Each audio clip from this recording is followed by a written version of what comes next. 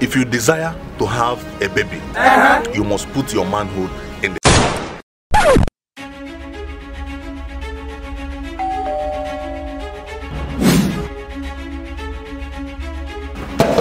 Hello, sir. As an Igbo man, what is going through your mind about the last presidential election?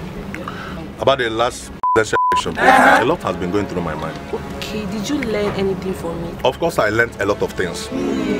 Number one thing that I learned is that as a man, if you desire to have a baby, like let's assume you want to get your wife pregnant, you must put your manhood in the right hole.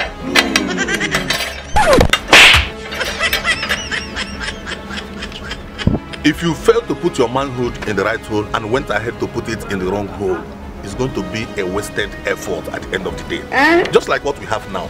It's a wasted effort. All those obedient, disobedient, this, nothing come out. It's a wasted effort. Capito?